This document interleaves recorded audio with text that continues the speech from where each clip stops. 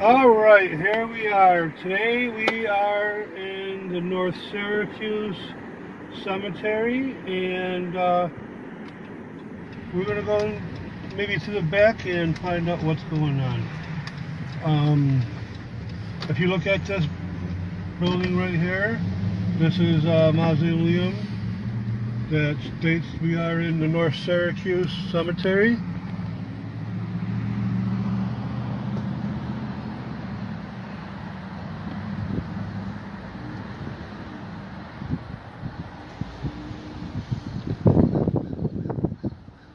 I'm not sure exactly how far this goes back, but I was told it does go back pretty far.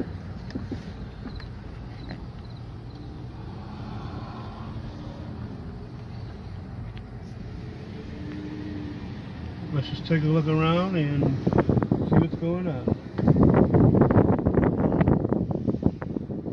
Oh, it's not really too big. Let's get on this side.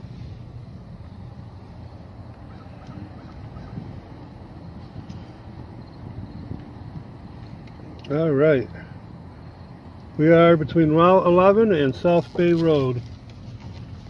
This is the one of the cemeteries on this road I wanted to go to.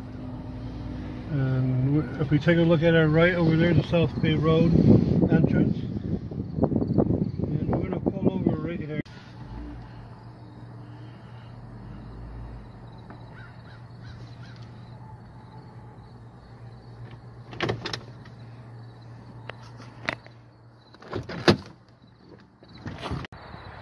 What is going on? Today we have a special guest. Tell them what your name is. Pt.1. Okay, do you have any social handles? Yes, I do. Which ones you got? I have Mr. Dark, and I don't really have any others. What was that? Mr. Dark. How do you spell that? Uppercase M, R, period, uppercase D, A, R, K. Mr. Dark. On what social handle are you on? TikTok. Okay, so it's TikTok / Mr. Dark. Yep. Would you say that? Yep. Alright. We're going to go look around the cemetery here in North Syracuse and pay tribute to those who have fallen and tell a little bit about their headstones just by visual things. Alright. And today we're going to do the Danforth headstone. Will be our first headstone that we take a look at. On the other side of this headstone, there's some scriptures. We're going to have Declan the DJ. Hey guys, okay, so this is the tombstone that we are going to be reading today. And there's a story behind this, and we just want to see what it is and everything. So, what it reads is, "The Lord himself shall decide, and the dead in Christ shall rise first, then we which are alive and remain shall be caught up together with them to meet the Lord in the air." Hey, I just wanted to, before we go any further, ask you to sub, hit the notification bell, and hit all. Stay updated, and have Declan the DJ make bunny ears behind you. Jackson headstone. The first name of this person is Melville Jackson.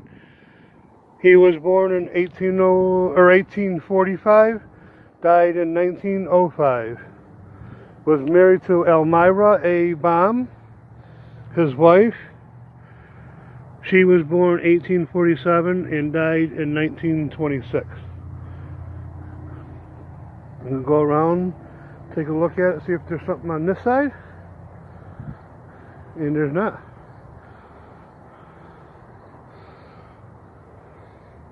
Let's come over here. This seems to be an interesting tombstone, or headstone, I mean. We don't call them tombstones no more. The name here is Smiley.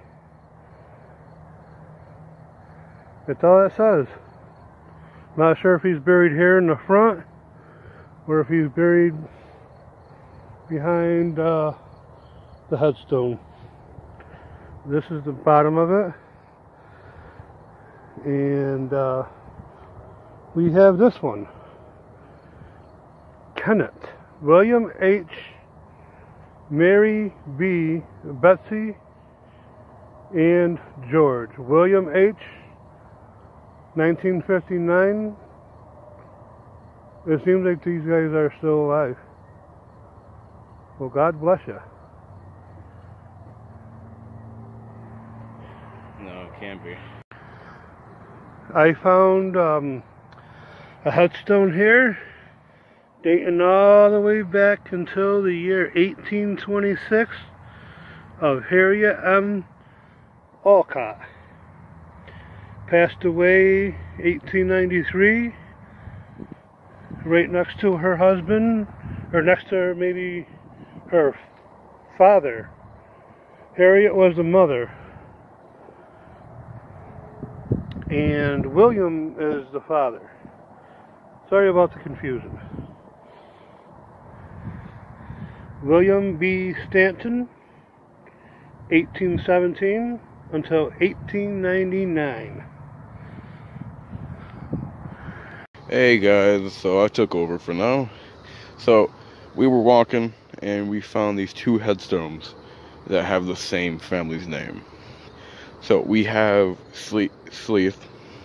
Not sure really how you pronounce that, but so we found this one, and we found the family members that died. There were 4 of them.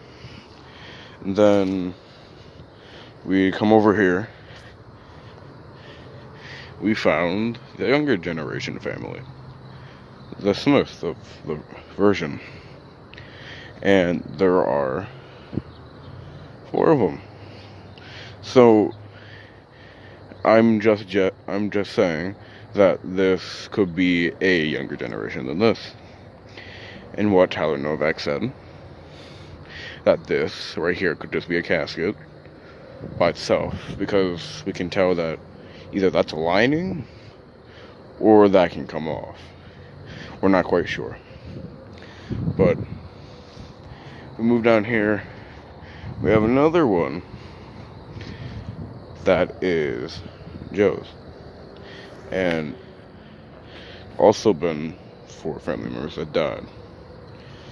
But these ones are really, really old,